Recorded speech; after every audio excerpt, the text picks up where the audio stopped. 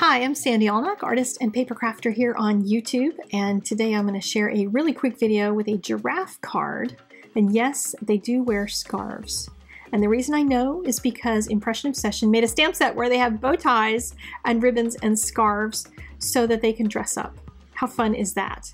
There's some really fun sentiments in this as well, and I'm going to make a million of these because they were so much fun to color and so easy to do, and I want to decorate all the scarves. So I stamped the scarf first, and then masked that out, and then I stamped the giraffe, and then I did a half a sentiment on one side, half a sentiment on the other for the hold your head high. And then I'm just going to finish off the rest of the giraffe down below by mimicking those same kinds of shapes and using a Copic friendly pen, a Copic multiliner, because that's going to work with my Copic markers. Super easy to finish off that little extra bit. And I'm going to show you the easiest way to color a giraffe, because goodness gracious, who doesn't need to color a fast giraffe card once in a while? This one can also be done without bows and scarves on it, but why would you? I mean, honestly, put bows and scarves on this sucker. I might have to do like a whole bunch of these just because I want to decorate all the scarves and put patterns on them and customize them for people and stuff, and all the bow ties and the ribbons and everything. Yeah. Okay, I'm weird. I always liked paper dolls when I was a kid, and this kind of thing makes me think of paper dolls. So I'm using a weird color to shade my yellow, V04. If you've taken the Copic Jumpstart class, you will know why. And I'll tell you a little bit of the why, which is that it's a complementary color, so it works as a shadow color.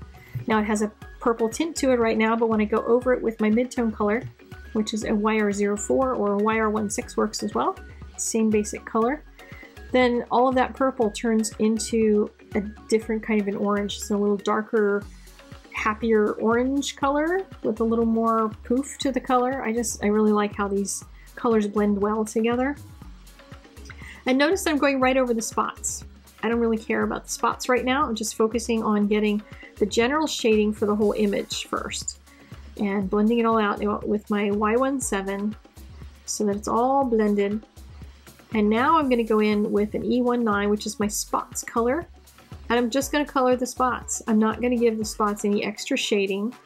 You can, and that would of course give them more dimension, but the fact that all of the spaces in between those spots are shaded and they go from light to darks is going to communicate a lot of the roundness of the image.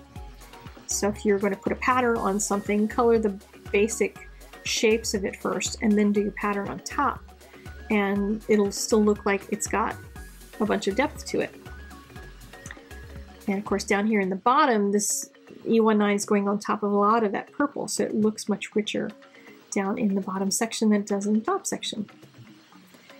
So finishing out all of those little spots.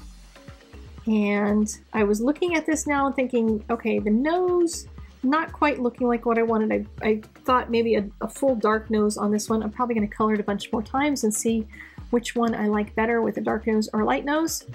And then I'll put some warm grays into the ears so that I get a little bit of difference in color there.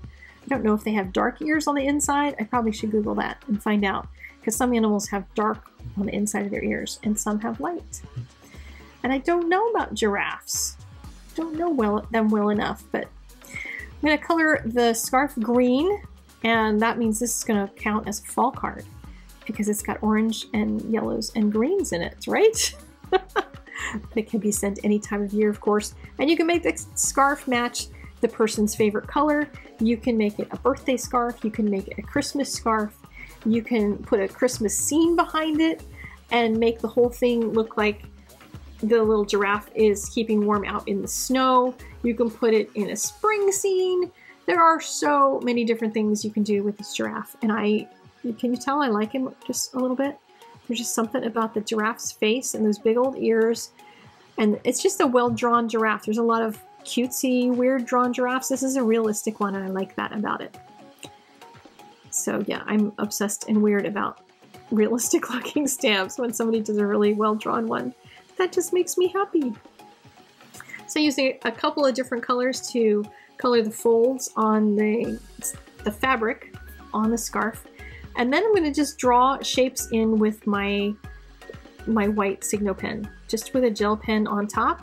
And all of those layers of color, remember I said before, if you do all your shading underneath, that stuff is going to come through a little bit, especially with the gel pen. It tends to soften into the Copic a little bit and absorb, it's actually absorbing some of the Copic ink into it. So it becomes like a lighter green as time goes on. But you can do all different kinds of patterns on that. Wouldn't that be fun? Oh my gosh. You're going to see a lot of giraffes on my Instagram for a while until I get over my obsession with this darling giraffe. So he's got little fringes hanging off of his scarf. And when you spend time coloring an image like this, who needs to embellish it, right? Just glue it onto a card base and put it in the mail. I did embellish with the little glossy accents on the eyes because I couldn't resist that. Oh my goodness. Okay, I'm going to get over my fawning over this cute stamp and let you go. So if you want to buy it, the link is in the doobly-doo.